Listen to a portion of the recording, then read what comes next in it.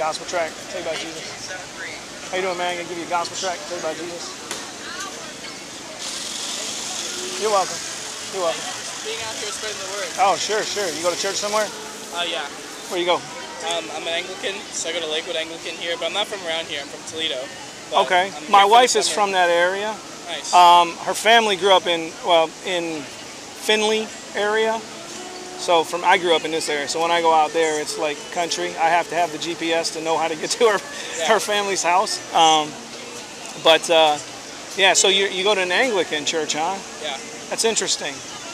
You know, I don't know where Anglicans have gone from the early understanding of Anglican church. Yeah. I know I have some friends. We do street preaching, and there's one of the guys that runs Sports Fan Outreach International. He's Anglican. Yeah. And so that's about my extent of knowing what they are today. I know it used to be you had the Anglican church, you know, Reformed. Yeah. Somewhat. I don't know if they're still, you know. Well, is he Anglican or Episcopalian? Because there's a difference. Well, I mean. Okay. Well, didn't Episcopalian was kind of like the same type of church in a different context or different area? Like you talk about England and then America. Yeah. So Episcopal Church is like the American version. Yeah. But there's been a lot of controversy within the Episcopal Church, especially with, you know, unorthodox teachings and sometimes straight up heresy. So there's a group that split away in like 2000. I mean, there have been a few, but the biggest one split away in like 2009, called the Anglican Church of North America. And their goal is to restore Anglicanism back to its true traditional and biblical roots. That's the one that I go to. Okay. Yeah. So then you'd adhere to Reformed theology, or we're a lot more Reformed than, let's say, the Episcopal Church, but we're also, I mean, Anglicanism is like the via media between Catholicism and Protestantism. Yeah. So there's a lot of, you know, Catholic elements and there's a lot of Protestant elements. Well, the liturgy per se, right? The liturgy is Catholic, but even some of our theology in general. But yeah. Yeah. But what would you say is like, how is someone saved? Through faith alone. Through faith alone. Okay, so it's but not. We believe there's an important distinction. We believe that you're saved through faith alone, but a faith without works is dead faith. So it's not the works itself that saves you. Faith is never alone. Faith never comes alone, yes. right? But it's not. Yeah, it's not that distinction is key, right? Like so, it's not the works that save. It's the faith in Christ that saves. But genuine faith will produce works. Exactly. You know, that's why they tell you will know them by their fruit. Yeah. And that's what James is speaking on a level like you and me. Like, I'll show you my faith by my works. Yeah. You know what I mean? So. And that's the Anglican position, and even like the Episcopal Church, like that's their position, just Anglicans in general. So yeah. Yeah.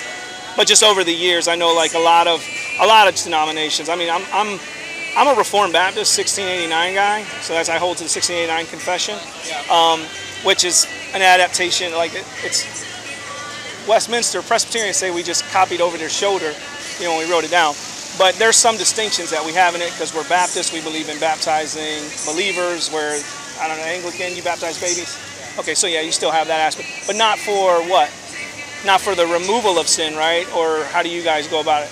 Because you don't believe in baptismal regeneration, right? Well, or do you? We believe baptism for the forgiveness of sins. Yeah.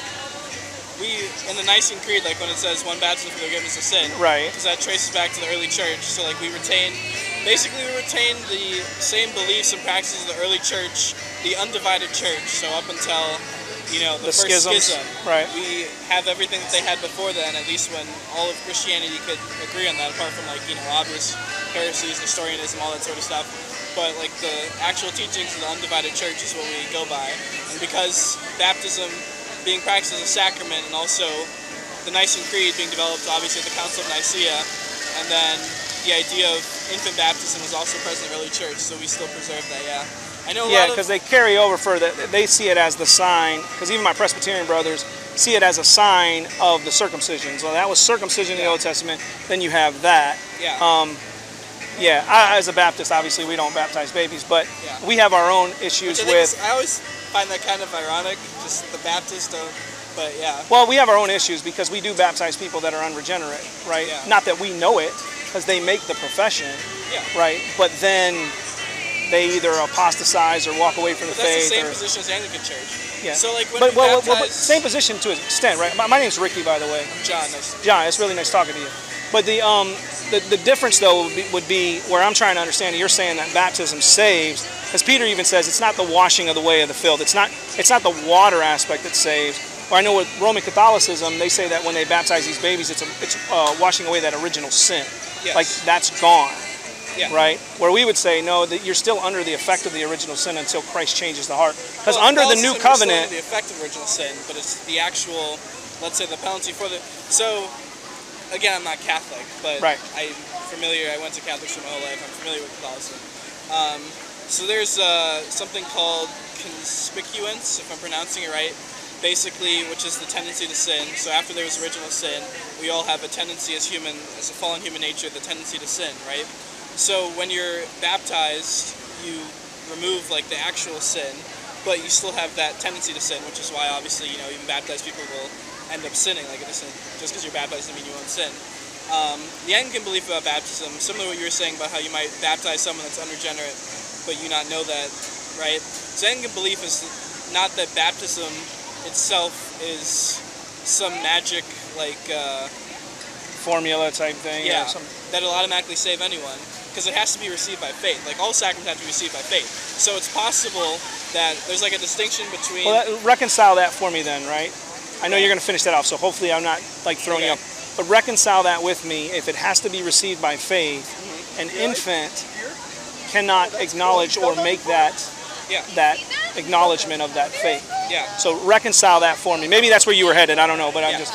So the idea specifically with infants is that if you look at like the rite for baptizing an infant, it'll be like the parent or the godparent that'll, like the text literally says like, do you promise like raise them up in a certain way and like, raise them in the Christian ways, right? And it would be the parent or like godparent or guardian or whoever on behalf of the child, right?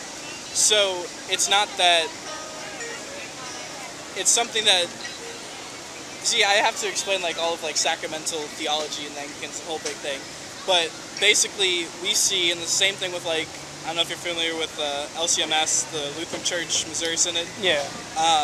Yeah, they're the more solid one. The other one's more liberal. Yeah. But they like share the same beliefs on like sacrament stuff as like the Anglicans. Okay. Or very similar at least. So the way that they reconcile it basically is that sorry, I'm being distracted. Oh. I wait for pizzas. Okay, cool. It's your group? What? It's your group you're with? Yeah. Okay. So the way that we see baptism, because yes, you're referencing the verse in Peter, like, it's not the washing away that sins, right? So we see baptism not as a work, but we see it as a work of God, right, that you receive in faith, right? So yes, infants can't receive it in faith at that particular moment that they're baptized, but it's something for them later.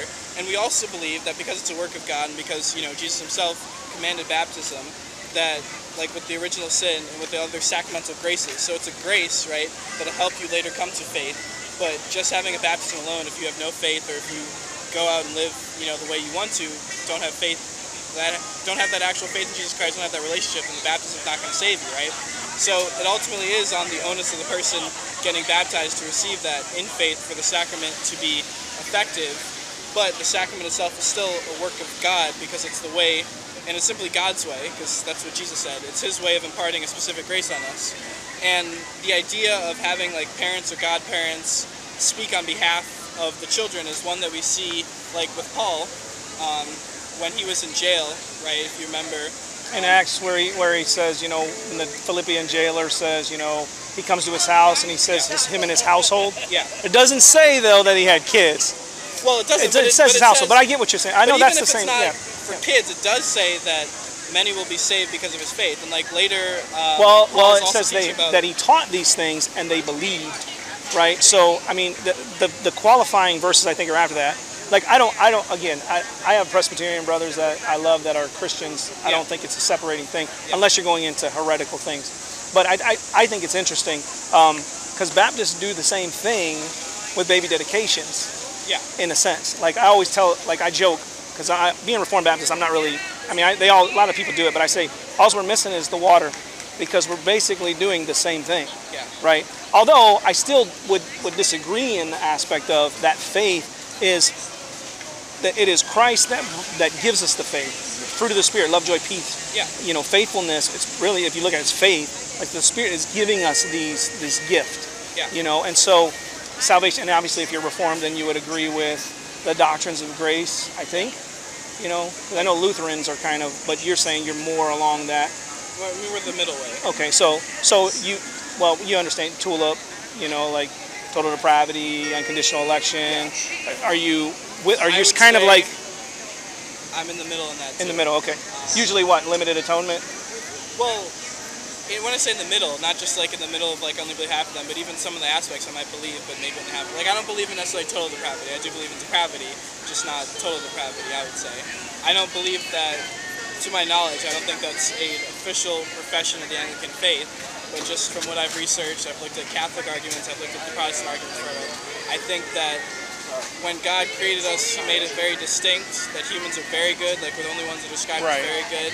And I would say that sin, the entrance of sin leads to depravity, but I would still say that sin alone would not lead to total depravity, because I think it would be very hard for humans to do something that would like completely undo the work of a perfect, infinite God.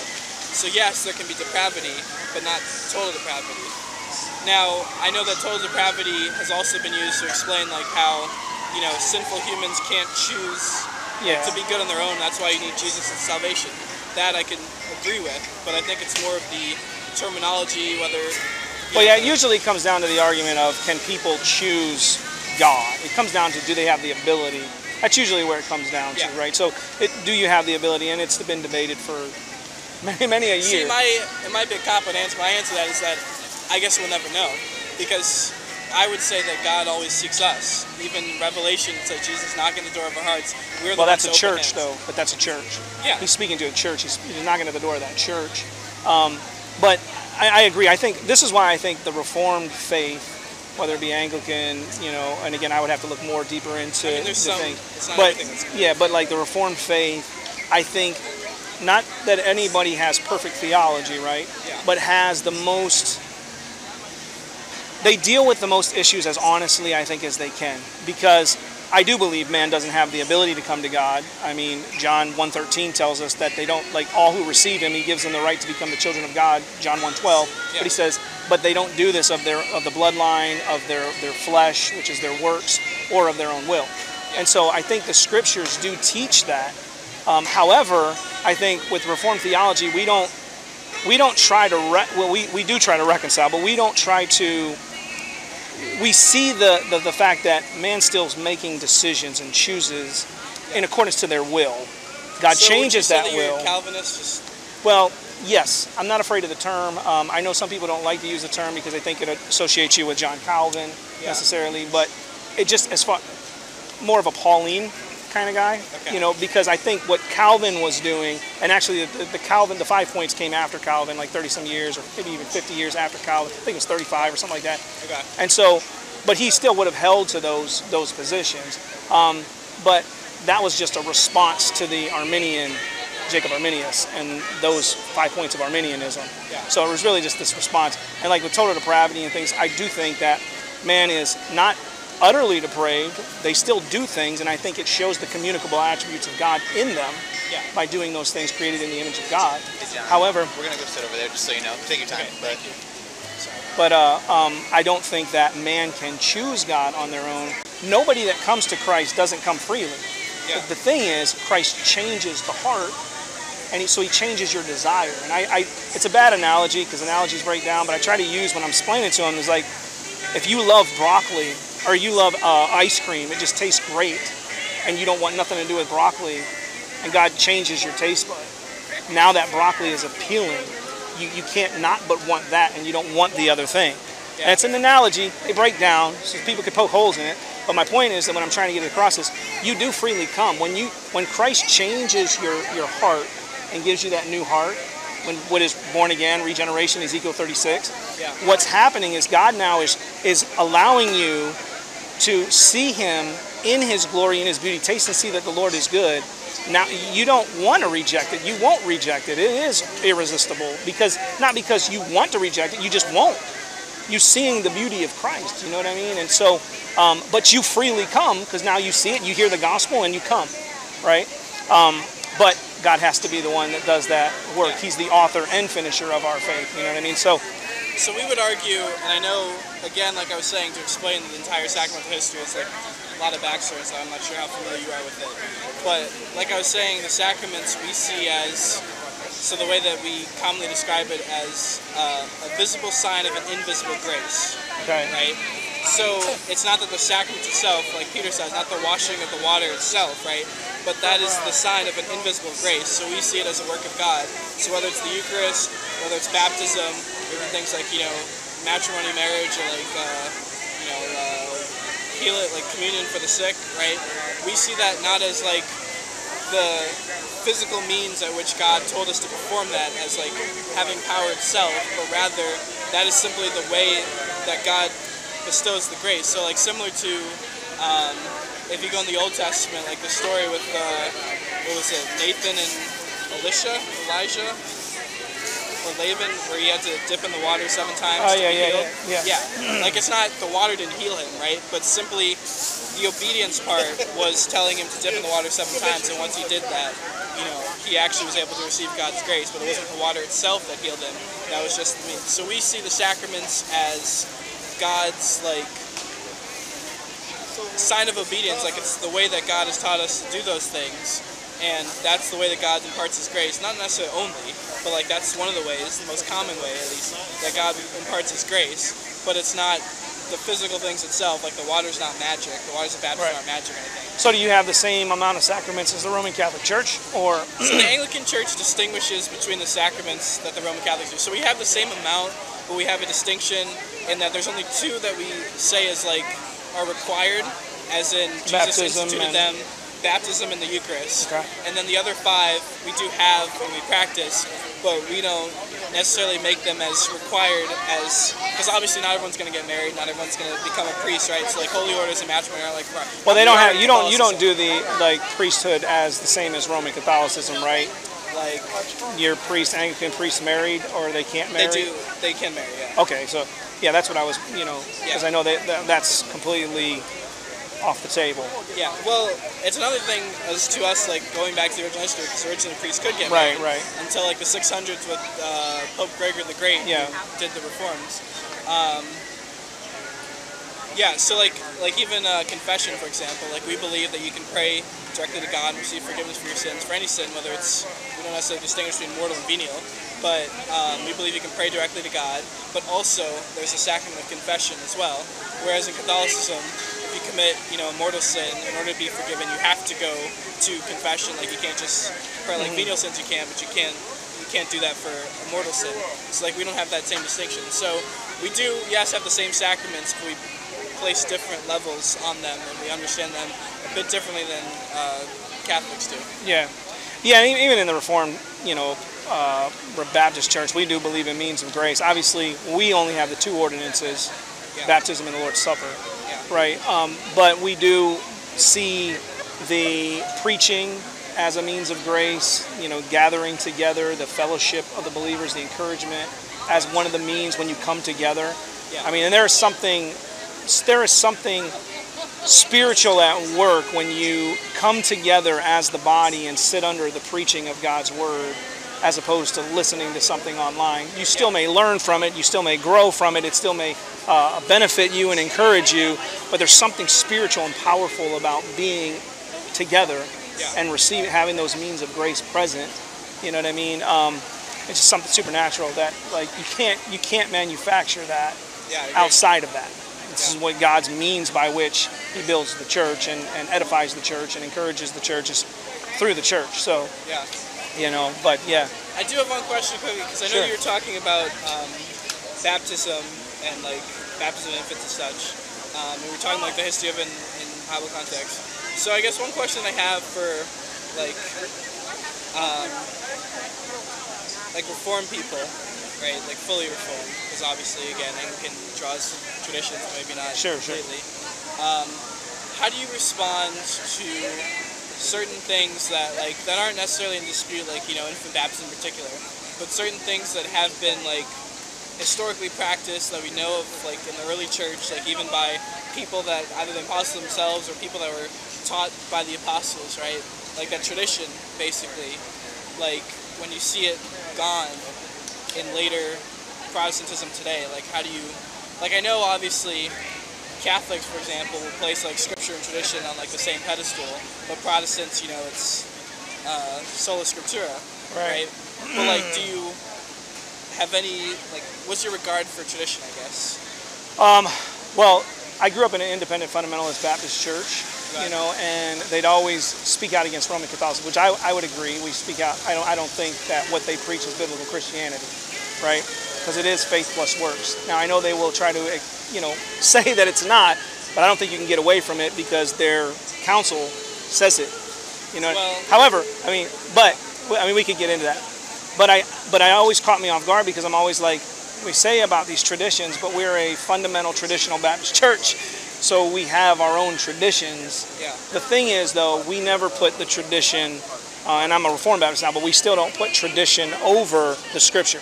So, because we both could probably agree, you go back to some of the early church fathers, take Origen, for instance, who had a lot of problems theologically, with a lot of allegorically, the way that he understood things and interpreted things. There's even some that we would say, well, we don't see, basically that's why the Scripture has to be the authority.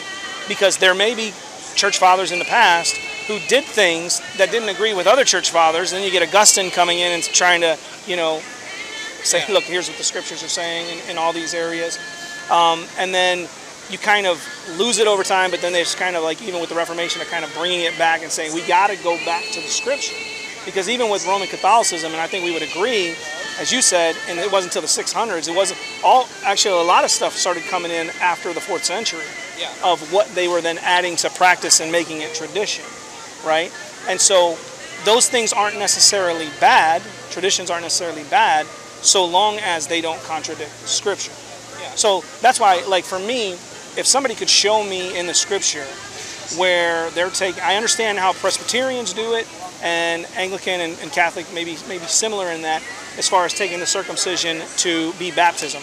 But I see lots of types in the Old Testament, and the ultimate type of that circumcision was the circumcision of the heart, which is even mentioned in the Old Testament. Well, yeah. Like, you need that real circumcision. I think that there's often a misunderstanding of Catholic, and I guess by extension Anglican, belief on baptism, whereas some make it out to be like, or some perceive it as like, you baptize an infant, that infant is saved, like, no matter what, like the magic formula has just been done, right. That infant's saved, like, but that's not how we understand it. It still has to be received by heart. So there's, like I was saying, like it's a means of grace, right? But your heart still matters. So there's the actual action, so if you compare that to circumcision, right, there's obviously the actual act of getting circumcised, but then there's, of course, circumcision of the heart. And that's why also Anglicans, Catholics, and I believe Orthodox as well, they baptize infants, but they also have the sacrament of confirmation as well, which is, whereas for some Protestants, maybe when you get baptized is also when you receive the Holy Spirit.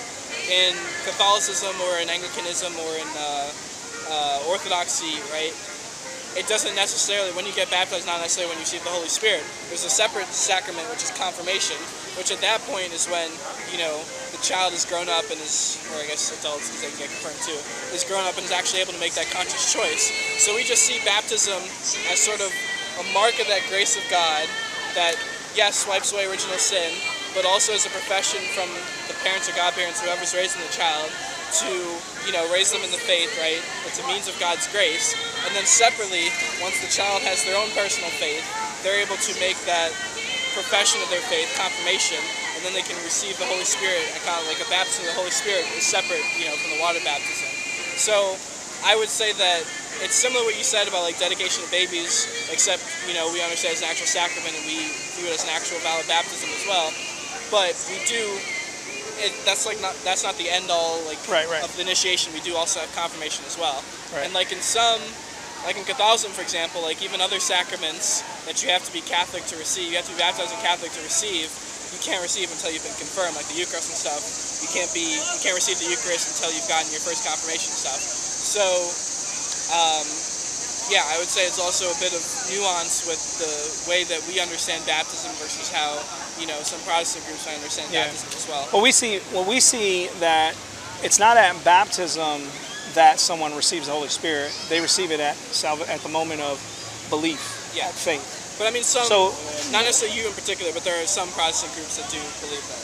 Yeah, well, yeah, there's charismatics I know that do like Pentecostal Yeah. kind of, because they believe that you get this baptism of the Spirit that comes later. Yeah. But we believe that it's when one believes, they're given every spiritual blessing in the heavenly places, as it says in Ephesians, right? They have it's been given to them. The Spirit is now indwelling in them. Now I know a lot of times what they do with that is they'll say, well, in Acts you see the Spirit comes upon these people, and then later when they come to the Samaritans, is it the Samaritans? Yeah. Then they receive this gift, but there was this transitional kind of period where the Spirit would come upon people but not indwell people as this new thing that happens in this new covenant. So there was Same thing in the Old Testament.